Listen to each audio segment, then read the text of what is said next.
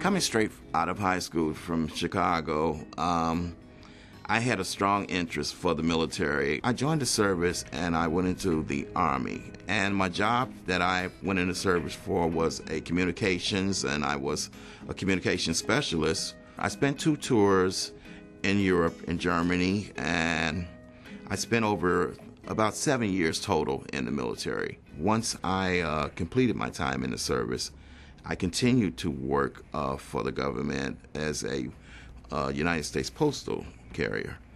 And after 13 years of this work, it began to take a toll on me health-wise.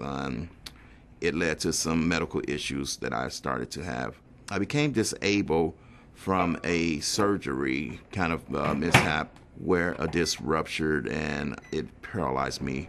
The Ticket to Work program was introduced to me throughout my rehabilitation time periods. The VA was assisting me. They even offered me the ideas about if I ever thought about going back to work. So they introduced me to a representative from the Social Security Board who told me about this Ticket to Work program. Well, as the representative explained the program, it was obvious that there were some safety nets there.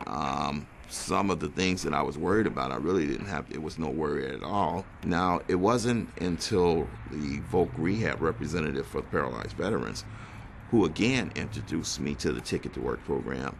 And I told him I had heard of it and I was aware of it. But at this time, as years had went by, I felt a little bit more stronger about actually accepting it this time, because I knew that I was at a level health-wise, and I felt it was time for me to make some serious decisions and not be living on a fixed income when I had such a desire to want to do much more.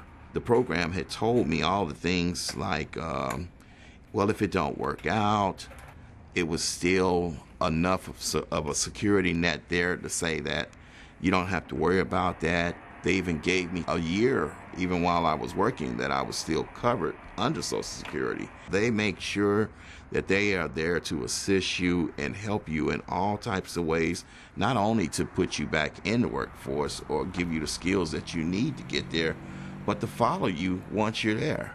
After being part of this Ticket to Work program, I started looking again into the availabilities of positions for a National Service Officer.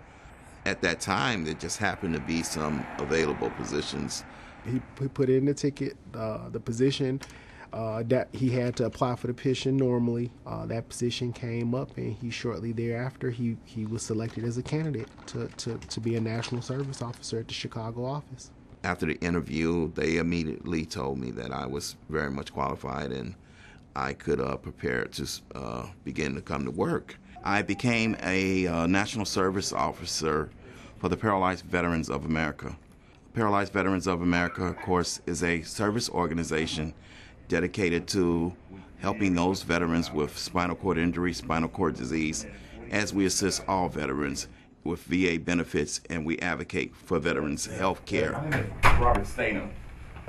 I'm a National Service Officer with the Paralyzed Veterans of America. I greet and meet with especially the new veterans or a new patient that has just come in there for the first time. Coming back to work has probably built up my independency, the self-pride, and I'm an achiever again. I got something to offer society. And, it's almost like you're, regaining a good portion of dignity back. Prior to even coming back to work, I was highly interested in some of the disability sporting events, the wheelchair games. I used to participate in that every year, and it was a big event for me. The Ticket to Work program, it helped open up the door and put me back to where, it's almost like it's put my life back on track.